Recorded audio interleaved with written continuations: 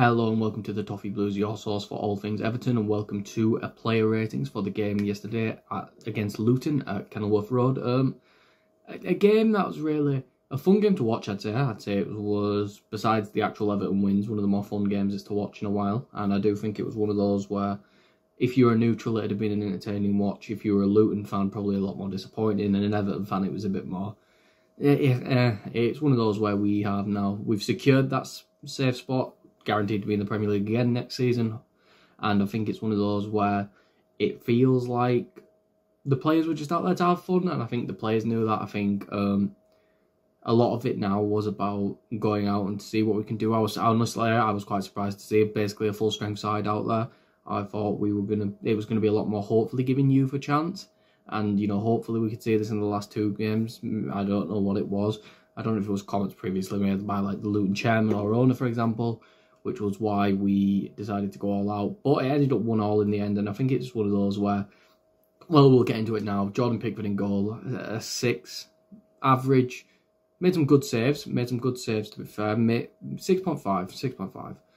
I'd say, because above average, didn't have to do much in a sense of he should have made the saves he said, but there was a few Jordan Pickford-esque saves. But I think with Pickford now is, the standards are so high with him when it comes to these big game saves that it's really something for Pickford to get up there. Moving on to Godfrey, I'd give Godfrey a 7. I think if I had to really sit and break it down statistically, maybe I'd lower that. But I think Godfrey did enough to earn a 7. I think I think defensively, great, offers a real good turn of pace for someone who's meant to be a centre back. But I feel like he did a really good job in stopping Alfie Doughty in more open play situations. I think they still got a lot of crosses into the box, but I think Godfrey did a good job of making sure Doughty couldn't consistently pepper in the box with crosses. I think they still got the chances from set pieces, and I think they still played a lot of crosses in. But I think Godfrey did a good job on his side and tried to keep things relatively solid in the back. Tarkowski and Bramthwaite, I think they're tied with a 7 as well. A good defensive performance. Bramthwaite especially did a good job in winning the penalty. I don't think he did anything spectacular, but of course he did win the penalty. A solid defensive performance. I don't think any of them were at fault for the goal. I think whenever they were tested, they performed well. They pushed out well. Bramthwaite, again, fantastic with the ball once again, being able to, restart play, get the ball into the midfield and really play it about. But again, I don't think there's much to really say about it. It's just a typical Tarkowski and Bramthwaite performance at this point. 7, just pure consistency throughout. Didn't really step a foot wrong, either of them. Ashley Young, now, if I look over to my right here, there's the FotMob scores, and they've given him a 7, but there's just no way I could ever give him a 7. I'd have to give him a 6, because he was clearly at fault for the Luton goal. I think he could have done better. You can make the arguments you want if they were a foul. I personally don't think it was. I just think he got bullied off the ball by Adebayo. And yeah, I think honestly, I don't know if I can give him a 6, maybe a 5.5 or a 5. I'm going to say 5.5 because he was at fault for the goal, and I don't really think he did anything else that stood out to me, to be honest. I think he came, if I have a look here, he came off in the 67th minute, and yeah, I just don't think there's anything Ashley Young did that really stood out to me besides a negative. That might be, again, it might be a bit unbiased towards Ashley Young. I feel like don't feel like I would have said Ashley Cole at one of those points by accident there. If I did, make sure to point out where in the comments. But yeah, Ashley Young, disappointed again. Yeah, I kind of expect this from him at this point, to be honest. 5.5. Jack Harrison, I'd give Jack Harrison a 7.5. I think Harrison was probably our most dangerous player going forward in a sense. I think he was constantly offering danger down that right side. He was pushing, constantly getting back. Sorry, itchy nose. Constantly getting back defensively, hustling, showed some impressive skills, played a really good cross into the box at one point. I think he played 2 or 3 quite good crosses into the box, to be completely honest with you. But yeah, good performance for Harrison. I think one of our better players. I think it's really hard to pick out a real standout performer in this game, if I'm being completely honest, because I just feel like it was one of those games where we were on the back foot a lot of it, especially because of how desperate Luton were. They were pressing as well. I think more players on the Luton side of things stood out compared to us. But I do think there was an overall more of a consistency in our performances compared to Luton. I think Luton had more standout performers, but we had a more consistent performance from the starting 11 overall. But yeah, Harrison I'd give a 7.5. I think he really impacted the game when he did get on the ball, and I think his off-ball presence really offered something. Idrissa Gueye 7. I think Idrissa Gueye has really continued this good run of form in the end of the season. Ironically, ever since I made that video saying that I don't think we should renew Idrissa Gueye's contract, he's arguably been the club's best player in these past few games. And I feel like in this Luton game, he's played much more. If we're going to like get into the brass tacks of like the roles of players, I felt like he played much more like a deep line playmaker compared to playing that more ball-winning, aggressive, constantly hustling you down. He was getting the ball short, playing it out. He was linking midfield to attack, defence to midfield. And I think he did that very well, to be honest with you. I think it doesn't surprise me to see our players being given a more expansive role against Luton, but I feel like Idrissa Gueye took those responsibilities of being the playmaker because James Garner was struggling to get into the game, really, and wasn't really able to offer a lot, because I feel like the Luton players were constantly on Garner with the presence he can offer in passing and moving the ball forward.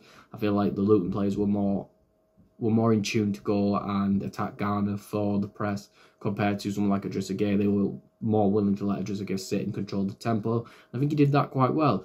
James Garner, 6.5. A little bit above average, I'd say, but again, I don't think he had much to do. I don't think he did much that really stood out. Besides getting a yellow card, there wasn't much to do, but I think overall it was a typical Garner performance. Did well. When he got the chance to move the ball forward, he did well. I seem to remember him getting a chance on goal at one point as well, but I might be wrong. Again, I'm just going off memory here.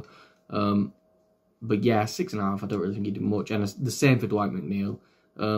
McNeil, again, like similar to James Garner, he had his moments. He had moments where it looked like he was going to get us into the game, but I feel like Harrison was the much more impactful of the two wingers in the game, and I just don't really feel like McNeil offered much, to be honest with you. It's hard to really sit and force a conversation when I just don't think McNeil offered much in this game. And again, I do think a lot of that is because of the Luton press, that they saw McNeil as one of our danger players and someone that they had to get off the ball as soon as possible. And again, the same for Abdoulaye Doucouré. I think I'd lower him to a 6. Didn't really offer anything.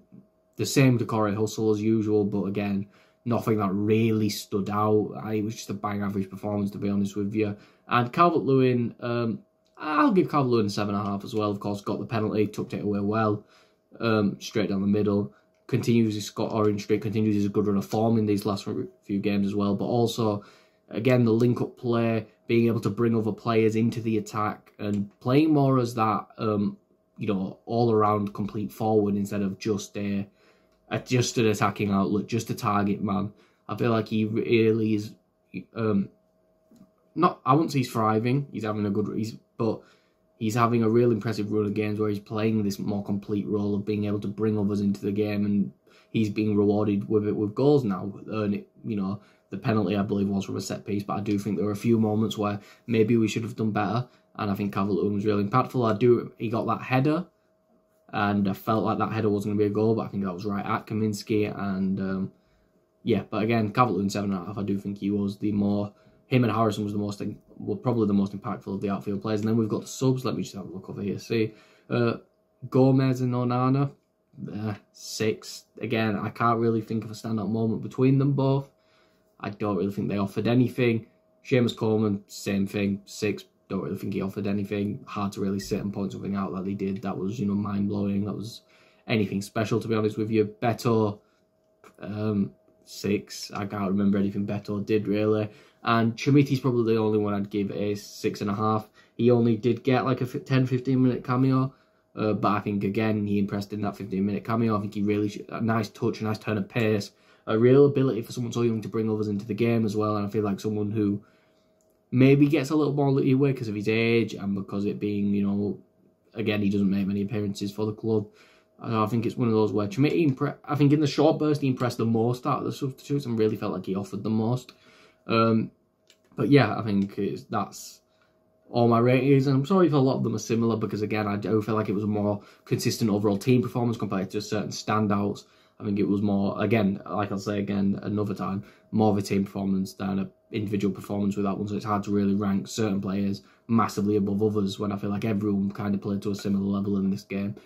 But thank you all for watching. If you did enjoy this video, please make sure to like and subscribe. Follow us on Twitter at Everton Newsfeed and follow me on Twitter at Callum 3. I will see you all for the next video and or live stream that I'm on. Goodbye, everyone.